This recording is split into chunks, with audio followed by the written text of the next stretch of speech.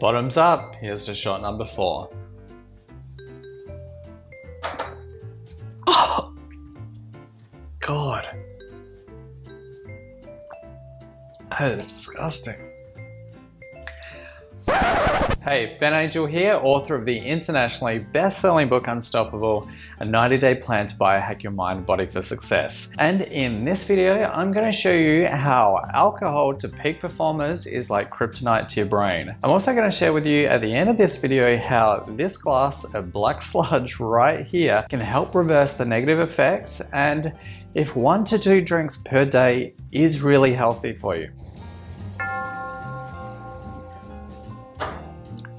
Now, before we dive straight in, it's pretty important to note that I'm a super lightweight. I'm lucky to have 1 glass of wine a month, so this could be an absolute shit show. Now, as the shot enters my stomach, only 10% of the alcohol is absorbed, and then the rest goes into my bloodstream to be processed through the liver. Only 15 ml of alcohol per hour can be processed through the liver at a time before issues begin to arise. That's only half an ounce of alcohol, and most cocktails consist of 2.25 ounces or 66.54 mils. Factors such as how fast or slow your metabolism is, how much you've eaten beforehand, if you've built up a resistance to alcohol, and how rested you are all influences its effects. So why is a little dog Mitch in the shot right now? Well, this little bugger last night woke up at 4 AM due to a huge Florida thunderstorm. To say that I got much sleep is an understatement. Do you want a drink, Mitch? Mitch, do you want a drink?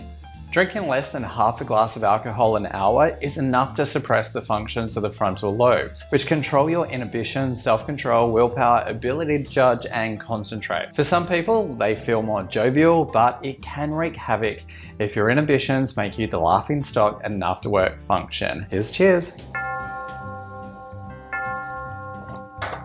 The alcohol is now reaching the parietal lobes at the sides and on the top of my head. Now, when your blood alcohol level is 0.10 grams to 100 ml, typically after 2 to 3 drinks an hour, your motor skills are going to be impaired. Your speech may be slurred, but funnily enough, you won't even seem to notice. Complicated movements such as buttoning your shirt, fastening the necklace, or talking are likely to become more challenging, and you may experience a slight tremble. Here's to shot number 3.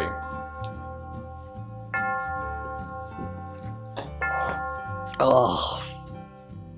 Now, when the alcohol reaches the back of your head and the occipital lobe, your blood alcohol level will be about 0.15 grams to 100 ml. By this time, you've had 4 to 5 drinks or 2 to 3 doubles in an hour. Your intoxication level is becoming dangerous, even if you may not think so. Your vision is deteriorating, it's becoming increasingly difficult to judge movement and distance, and your peripheral vision decreases. This is when things start to get serious. Bottoms up, here's to shot number 4. Oh, God. When your alcohol level reaches 0.20 grams to 100 ml, that's after 4 to 6 drinks or 3 doubles in an hour, the alcohol wave is starting to crash over your cerebellum. Your balance will be severely affected and you'll have trouble standing. Hopefully you're lying down by this point so you can sleep off the backlash of the booze. Your blood alcohol level is in the region of 0.25 grams to 100 ml. And your midbrain has become affected. You're paralytic, jittery, and nauseous, and your reflexes are severely impaired. If you're lucky, you've managed to turn onto your stomach, because if you're lying down on your back in this condition, you may end up choking on your own vomit. Super sexy, right? By this time, you may have lost consciousness, so you may not care, since your brain will be hit with a vengeance, as now a matter of life and death. If the alcohol reaches the medulla oblongata, the part of your brain controlling breathing and blood circulation, you are screwed. So is it true that it's healthy to drink 1 to 2 drinks per night? Well, sorry to burst your bubble, but the answer is a resounding no. No amount of alcohol is safe.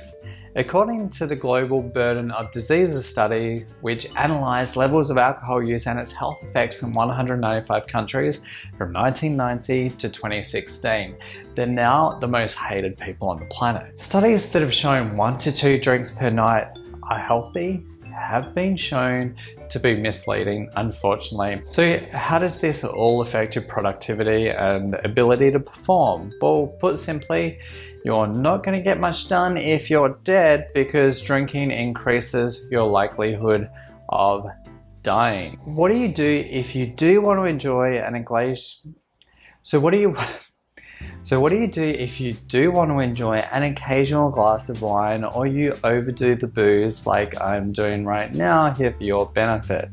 Well, there are 2 options. The first, activated charcoal. Activated charcoal can assist by binding itself to the toxins that are then excreted by the body.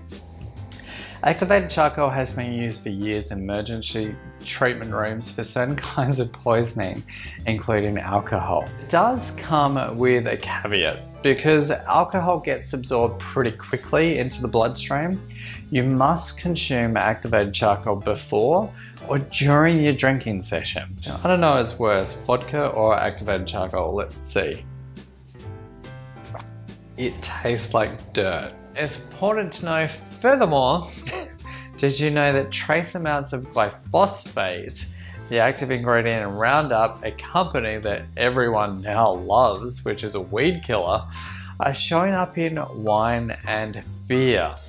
And according to a new study from the US Public Research Group, USPIRG, that's not to mention other unlabeled additives that could impact your brain health, activated charcoal may assist, and I'm hoping it does, in binding to these toxins so they can be excreted, instead of absorbed into your body. So how can beverage companies get away with this shit? Well, winemakers are not required to list their ingredients on the label, which means a bottle of wine, even expensive, highly rated shit, can contain up to 76 allowed additives. Well, biohacking, the topic of my new book, Unstoppable, and you better go out and grab it right now, is finding itself into the mainstream and now our wine industry. Dry farm wines are tackling the issue of additives and wine with excessive amounts of alcohol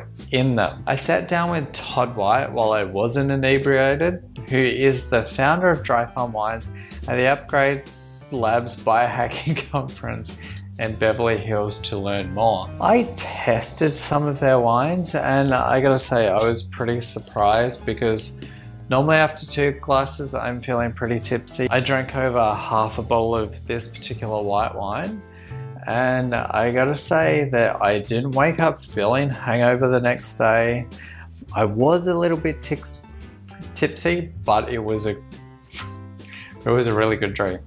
As for how I'm going to feel tomorrow after this ridiculous experiment, drinking 4 shots of vodka when I really haven't had any alcohol in quite a while, is to be unseen, by you at least. Now, if you'd love to learn more about the other experiments that I conducted on my mission to becoming unstoppable, and you'd love to have more energy, increase your focus, and boost your productivity, head over to areyouunstoppable.com to find out which identity success type you are based on your biochemistry, also your psychology. And be sure to hit like, because I think I deserve it. And make sure you also subscribe and share. And I'll catch you in next week's episode, hopefully. Take care. Where's my garlic bread?